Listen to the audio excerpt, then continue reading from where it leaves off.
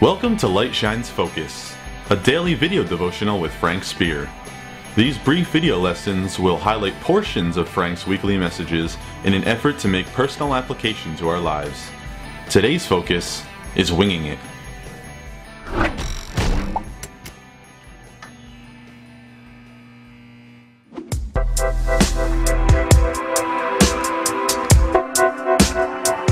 During last week's message, Let Your Light Shine, I stated that when it comes to reaching out to people with the good news of Jesus Christ by letting the light of our good deeds shine into their lives, there's one thing we absolutely cannot do, and that's wing it.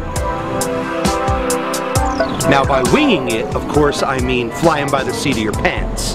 And by flying by the seat of your pants, I mean going for it. These are modern idioms or expressions that we use to refer to improvising. And by improvising, of course, I mean doing something with little to no preparation or rehearsal.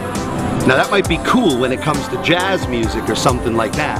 But when it comes to the really important things in life, especially when it comes to evangelism, winging it usually isn't such a great idea.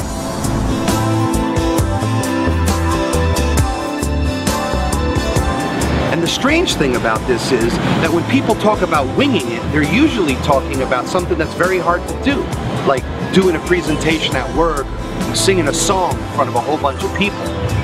And then they'll usually say something like, "Sorry if I seem a bit disorganized here, I'm just winging it."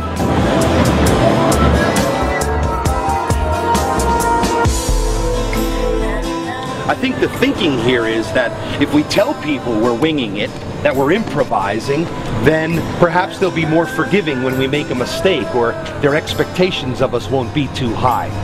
But when it comes to the really important things in life, like raising a family, or paying the bills, or our performance at work or at school, our selection of friends, or the selection of a spouse, even what we choose to eat or not eat, especially when it comes to letting our light shine before our family and friends, the last thing we can afford to do, once again, is wing it.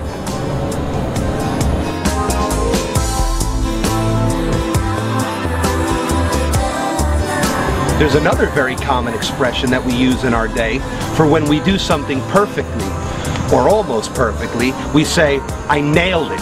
Man, I nailed that. We even use that when we're encouraging others. We might say something like, "Hey, good luck in your performance tonight, man. I hope you nail it." As followers of Jesus Christ, no matter what season of life we're in, whether you're younger, whether you're older, we simply must seek to do our best for Him, because He's done His best for us. And that means showing up prepared no matter what we're doing.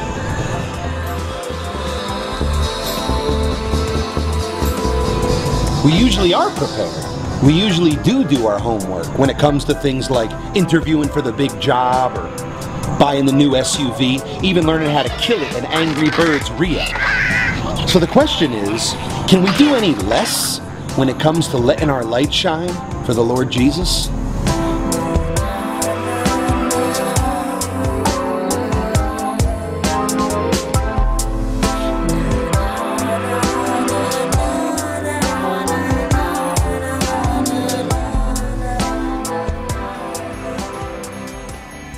Thank you for tuning in to today's LightShine Focus.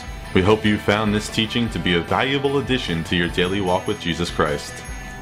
LightShine Focus is part of the global ministry of AD70.net, your one-stop source for all things fulfilled. We'll see you next time.